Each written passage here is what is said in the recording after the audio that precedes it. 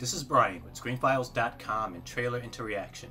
If you recall 2024's Longlegs, one of its strengths was its advertising campaign, which while it used more traditional things such as commercials and so on, it also had an internet element, which was wildly successful.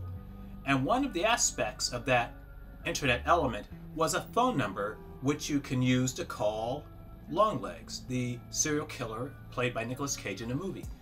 Apparently, Terrifier 3 has a similar viral marketing campaign revolving around calling Art the Clown.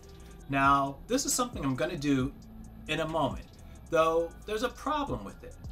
If you've seen Terrifier 1 and Terrifier 2, you've noticed that Art the Clown doesn't talk. I don't know if he can't talk, but he does not talk. He's a clown, but he's also a bit of a mime. So how that works with a phone call, I have no idea.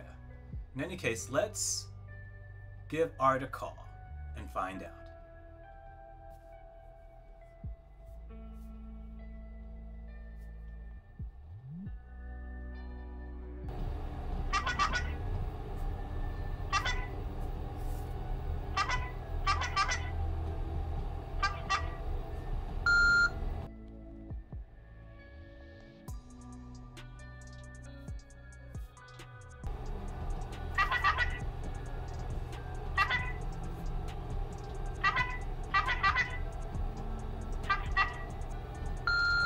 Well, that was a call from Art the Clown. Take one.